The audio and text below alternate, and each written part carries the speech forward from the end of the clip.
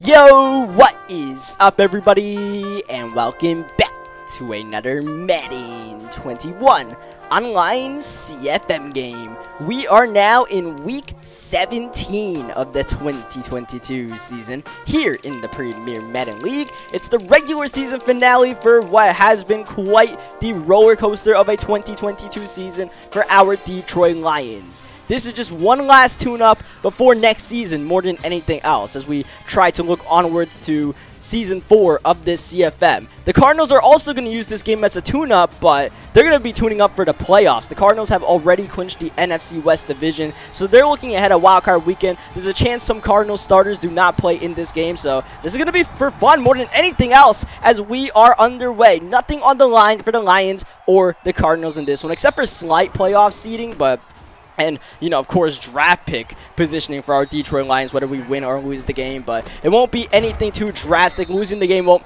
put us in the top 5 of the draft order, so it's not something we're really going to focus on. We're just going to try to, you know, play some good football, and if we win the game, cool. If we don't, oh well. So Kenyon Drake ends up getting the first down here, and, you know, that approach the last couple of weeks has led to some solid action from our Detroit Lions, especially as the game wears on, as Kenyon Drake gets a nice run, but there actually is a flag on the play, and if it's holding, it's going to come all the way back, and it is holding on the wide receiver, Zay Jones. So Cardinals will have to start the 47-yard line with Brett Hundley at the quarterback position. Downfield, intercepted. It's Eric Stokes. As we continue to develop our roster, Eric Stokes has been one of the shining stars in the second half of this season. He seems to be good for about an interception a game. Drew Lock downfield, Debo with space, and Byron Murphy felt it. Flag on the play. It's defensive pass interference, so move the Lions to the 37-yard line. Drew Lock looking to pass, looking to continue putting up the impressive stats he has in the past couple of games, but that's not going to help. Missing an open receiver.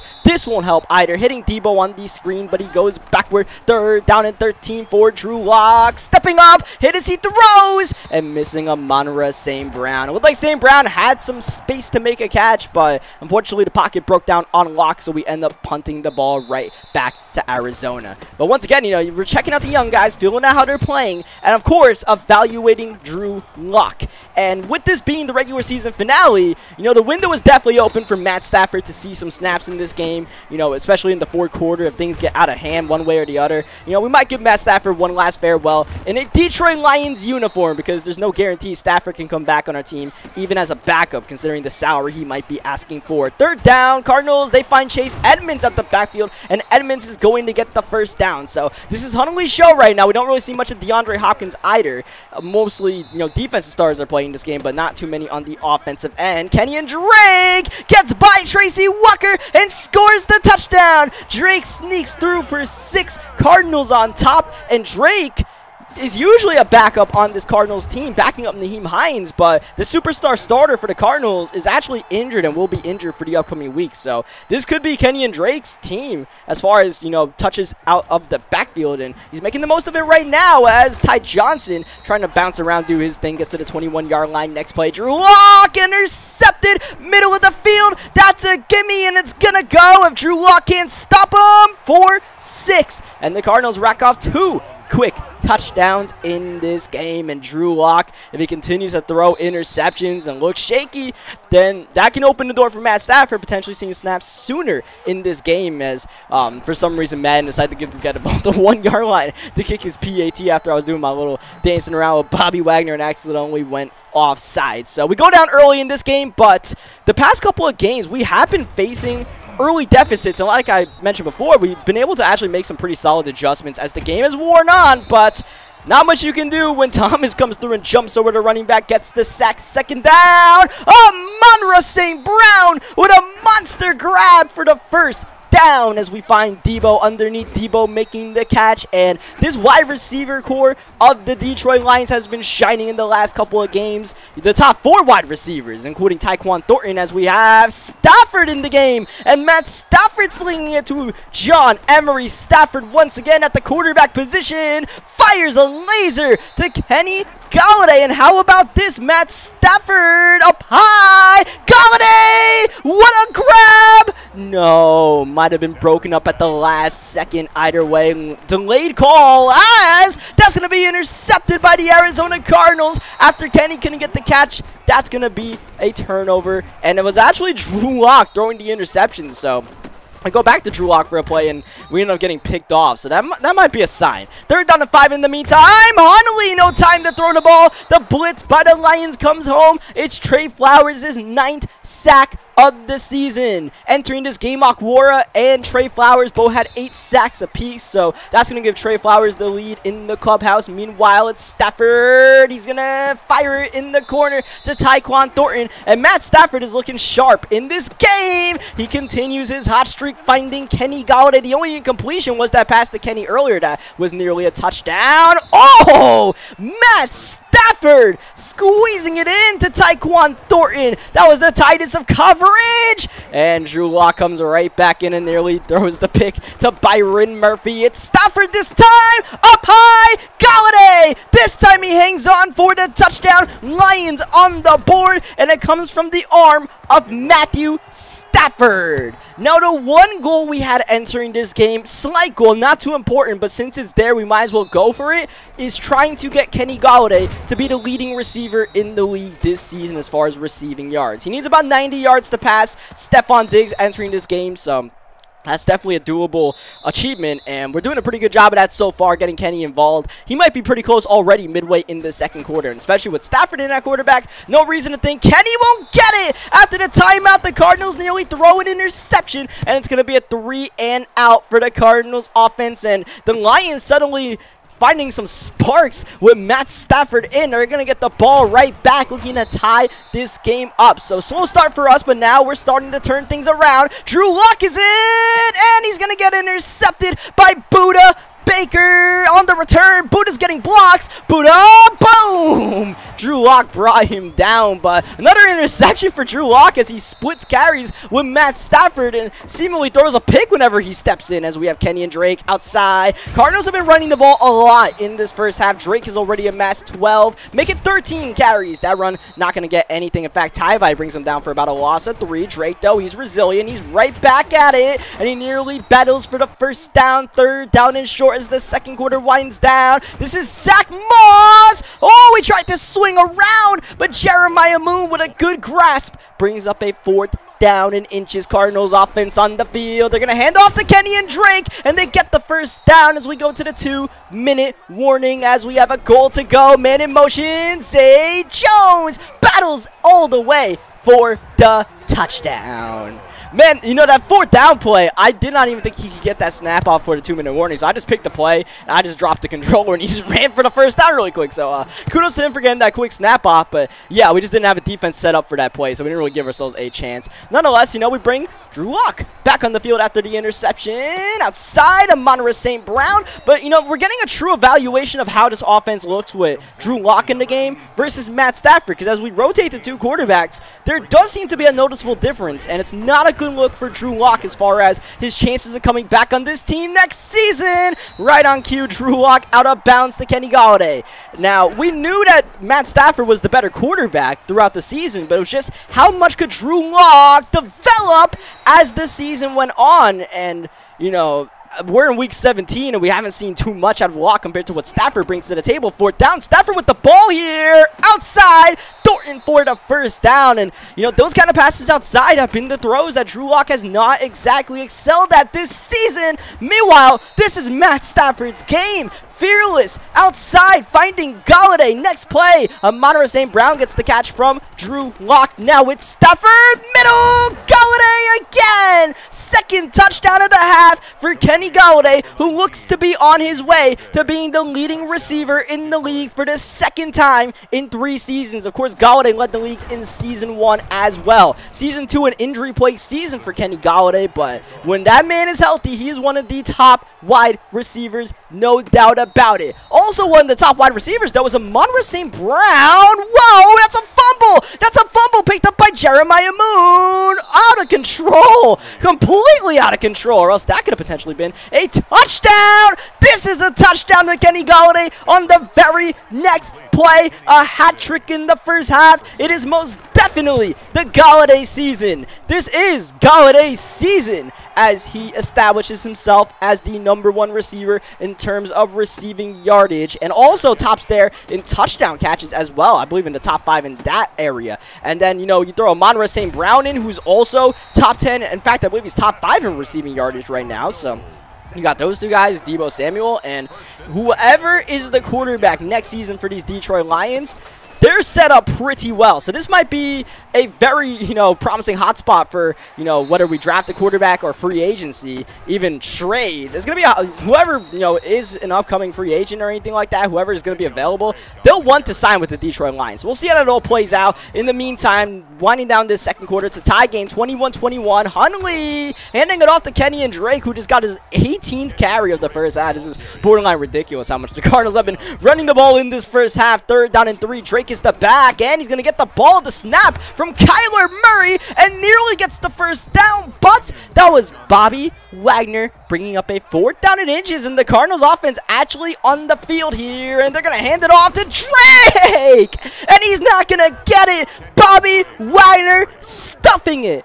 Oh, he completely stuffed the gap. Wagner with back-to-back deflating tackles and a turnover on downs. And even if Bobby Wagner loses a step for next season, he's definitely going to be a big part of this defense. He's been playing spectacularly well the past couple of games. And how about Amon-Ra St. Brown making that catch and getting out of bounds with 8 seconds left? Here's Drew Lock outside, intercepted by Hargraves, looking for Amon-Ra on the sidelines. Lock is blocked, and a shoestring tackle by Amon-Ra St. Brown saves the pick 6 to end the first half. The game will be tied as we go to the halftime locker room and the halftime show. For the final time in the regular season, we have an extended halftime show this time around. Act 1, win or go home. There were 3 games in this final week of the regular season where you either won the game and made the playoffs, or you lost it and you got to sit on the couch with the Detroit Lions. It looked like the Denver Broncos were going to be on the couch, but they were able to rebound, but they were not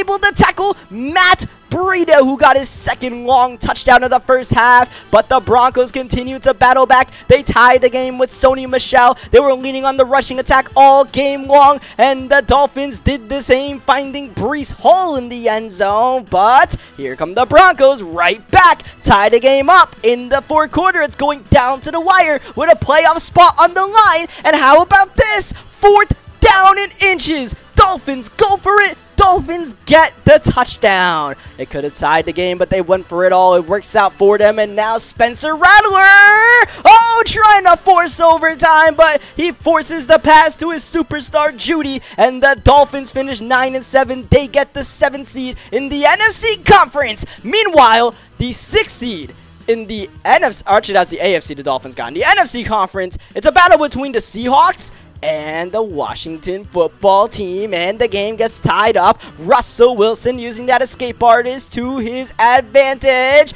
but a bursting run by Washington, getting out of the jam and getting the touchdown, and suddenly this game got out of hand. The defending conference champions pushed to the edge of even making the playoffs, but they look like a sure bet to move on to next week. But hold on just a second. Russell Wilson's not going to give up just like that. Whoop!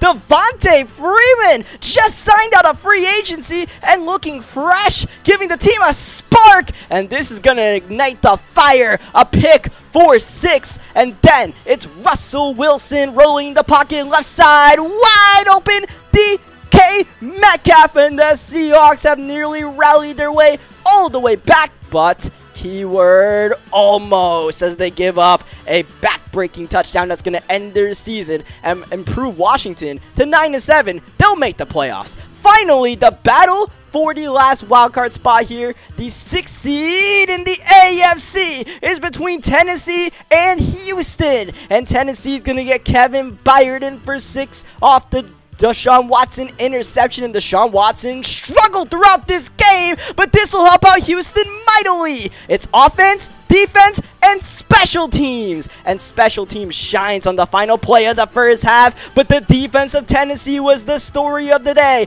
It's Cisco, the fellow safety, who gets the pick and takes it back for 6. Our former Dolphins friend, Lynn J. Dixon, somehow bounces around and gets the touchdown. Texans hung in there as long as they could, but at the end of the day, King Henry stole the show at the end. On fire, gets the touchdown. Here comes the dagger. King Henry helps the Titans make the playoffs as he and Aaron Rodgers look to make a push in the postseason. Texans season, meanwhile, is done. Now we go to Act 2, the quest to perfection. There were 2 teams entering this week that were 15-0, looking for the perfect regular season. Both teams already have the #1 seed in their respective divisions clinched, the Buccaneers and the Chargers. So you'll see some backups throughout, but you know, they'll still fight. They'll still try to make it a perfect 16-0. Tampa Bay, though, was not looking good in the first half of the game. The backup struggled, but as Tampa Bay has done all season long, they started pulling out that second half magic. It's going to be Vaughn getting the handoff from Marcus Mariota, and Tampa Bay gets their first lead of the game in the 4th quarter, and suddenly, it looks like 16-0 is possible. Joe Hayden skying up high over Michael Thomas and talking trash afterwards. Then it's Vaughn on the pitch for the 2-possession lead, and that is pretty much all she wrote. Or was it? Because here comes Trey Lance downfield in the corner, and the Saints are going to try to put up a fight. They already have a playoff position clinched, so they're not really going to fight this one too hard, and eventually it is going to be, yes, a Tampa Bay victory. They get the 16-0 perfect record, the first time this cycle in the league. Can the Chargers match them? Well, they've got quite the matchup. It's against the 1-14 Los Angeles Rams. So, yeah, definitely a mismatch on paper. And unlike Tampa Bay, who needed a lot of second half comebacks to keep their undefeated season going, this is the way the Chargers got it done. Domination. Pure domination. The Rams got the 3-0 lead, and, you know, there might have been quote-unquote upset alert, but since then, you know, this was the better team from Los Angeles. It was the Chargers. They also moved to 16-0, and both teams now get to celebrate by having a week off by being the #1 seed. They'll get ready for the divisional round as the New England Patriots. They're wildcard weekend bound, but will they win their division? The AFC East is on the line, and the Patriots need to win this game to keep their chances alive. But look at Devontae Adams over Stephon Gilmore. Wow! Gets the touchdown, but the Patriots bounce back in the 3rd quarter. Phillip Lindsay knifing his way through the Packers defense, and man, oh man, the Patriots go to 13-3, and they're having some fun in Lambeau. But if the Patriots went to win the AFC East, they need the Buffalo Bills to lose. And the Buffalo Bills were going to do anything but lose, playing like this. Also in the snow, they're playing against Kansas City, and the Bills officially win the AFC East. There was snow all around. How about a snowy Philadelphia where Darius Slay gets the pick? He's going for 6. This was a meaningless game between 2 teams already setting up for the playoffs as Carson Wentz downfield finds Rager, who tightropes the sidelines, and Rager rockets away for a Philadelphia victory. A confidence booster nonetheless for those Eagles. And the final snow game took place between the Raiders and the CPU Jets. 2 teams near the bottom of the standings in the league, but that's actually pretty important for our Detroit Lions because the Raiders win this game and they actually raised the draft pick on us. Remember, we have the Raiders' first round pick, so that wasn't too helpful for us. Nonetheless, Raiders finished the season 5-11. And now, finally, Act 4. Let's wrap up this halftime show and find a couple of big plays that happened around the league that, you know, weren't big gains and weren't snow gains, but definitely big catches nonetheless. Nico Collins in the corner. That catch had everything, including a Falcons victory in the corner. Mills intercepted. Harry Nickerson swerving the last man, and he is all the way gone. Bears get a win to cap off what has been a frustrating season. And finally, a frustrating season also for the Dallas Cowboys, but they'll end it off with a victory over the New York Giants, who are also preparing for the playoffs, not having much on the line. So that's going to do it for the final halftime show of the regular season. Now we conclude one more game. Lions versus Cardinals. Who's going to win this game? Who knows? Everything is on the table right now as Ty Johnson gets the ball to start this second half. Nice spin move by Ty, but he pays the price at the end of the day. The quarterback situation is completely up in the air right now for Detroit. Seems like they're rotating quarterbacks at will, but it seems to be more Matt Stafford than Locke. And when Matt Stafford's in, man, you can tell this guy is slinging the rock. He is threading the needle. He is making all the throws, sidelines, middle of the field. He's doing it all as John Emery spinning and getting crushed by Isaiah Simmons, but he hangs on somehow. Next play, it's Stafford wide open. Deebo Samuel all the way to the 14-yard line. What an opening drive at a halftime for the Lions,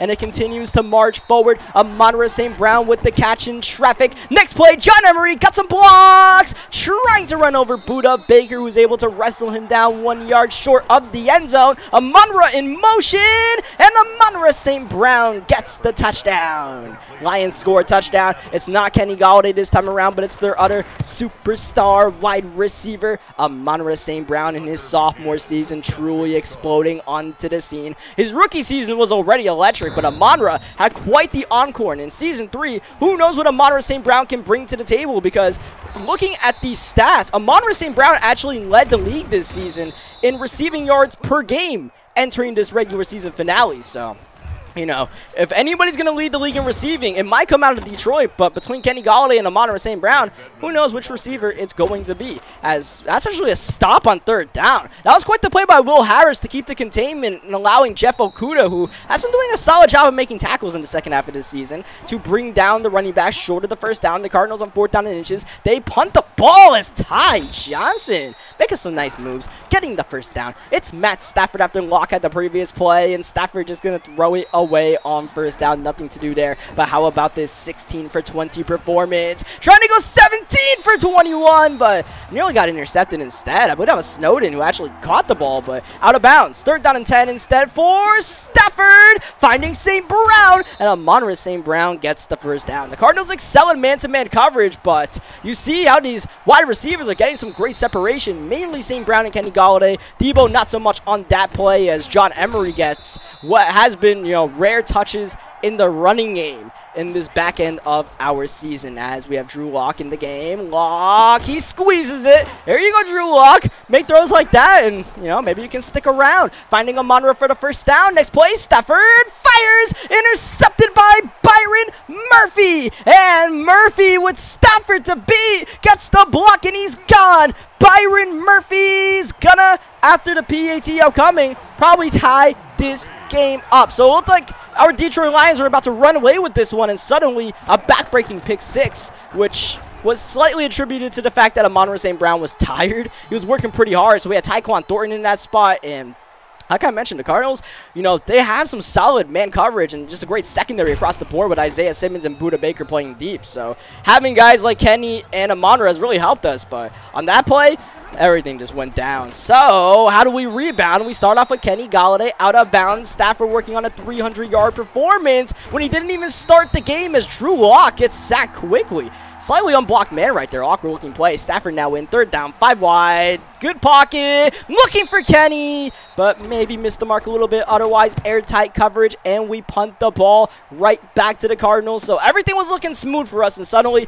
it seems to be falling apart as we start the 4th quarter, as the Cardinals still looking to run this ball a lot. I don't know what's up with teams running the ball a lot at the end of the season, but I mean, whatever. I guess we just got to deal with whatever the elements are being presented to us. 3rd down, though. It's going to be a pass attempt for Huntley. Underneath. Fleeks. Crushed by, what was that? Right. But he still gets the first down. But can they survive this new set of downs? Let's see. Because D4 just got the sack on first. 2nd down. Up high. It's Hopkins, who seems to be getting more snaps in the back end of this game, but not able to make that catch. Good coverage there by Tracy Walker amongst the Lions there. 3rd down. Brett Huntley gets it off. Ball is floating and nearly intercepted by Will Harris. It's going to be an incompletion at the end of the day and a punt, and we're probably going to get the punt in about the same field position as that interception by Will Harris if he got both feet in bounds. So tie game, 7 minutes left. We're outside. We find Amon-Ra St. Brown. It's Matt Stafford over 300 yards, potentially in his last game as a Detroit Lion, and what a performance it has been. 2nd down. Amon-Ra Monra St. Brown. How about the game Monra is putting together? Just making quite the crazy amount of catches in this one. We have Kenny on fire in this one. We have a Monra on fire. Stafford pretty much is on fire as we run the ball with John Emery, bringing up a big 3rd down and 3, under 4 minutes to go. Tie game. Stafford against the 3-man rush. Leaves the pocket with some space. He's able to find Ty Johnson for the 1st down. The patience of the veteran Matt Stafford pays off as Stafford. Whoa. Next play tries to hit a Monra St. Brown, who decided to go his own way on that route as we get a Monra this time around. He runs the zig properly, and he actually gets the 1st down on the short check down. Now it's a Monra in motion. 1st down and goal. Not able to get too far. Hargraves breaks off the Debo block attempt right there and gets the tackle. 2nd down. It's Matt Stafford. He wants St. Brown one more time, but he's not able to make the catch, and we go to the 2-minute warning with a 3rd down and goal from the 9-yard line. Stafford gets the ball. Stafford a bye. Galladay cannot quite get that one.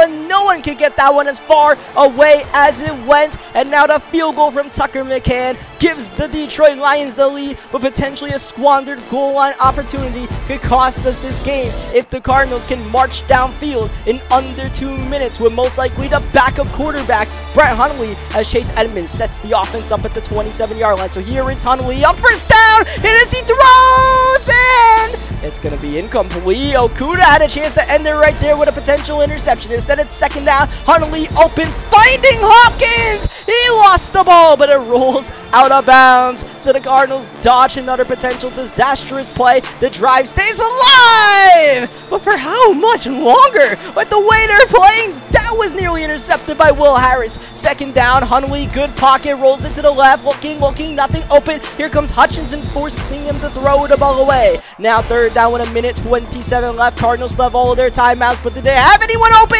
Hundley popped, and that's an easy interception. But for who? It's going to be Eric Stokes jumping over his teammate Michael Wright and going in for 6. Big pick 6 for the Detroit Lions. 2-possession lead with 1:16 left. And that's going to put Eric Stokes at double-digit interceptions in his rookie season, number 10, and touchdown number 4 for Eric Stokes. As we now set up for one more defense to stop, hopefully to end this game. We'll see how much the Cardinals even press in this situation, with their eyes looking more at wildcard weekend than trying to win against our Detroit Lions. Healy actually gets the run right there, so not too aggressive, but here they come right back with Hundley looking to pass. He's going to force it, and it's intercepted by Chase Lucas. And that should be ball game in this scenario, unless we turn the ball over trying to be silly, trying to lateral the ball, trying to get like a top 10 play or something, as we run the ball here with John Emery. The Cardinals still have all their timeouts, so probably going to run the ball once, maybe twice. But it looks like the Cardinals aren't even going to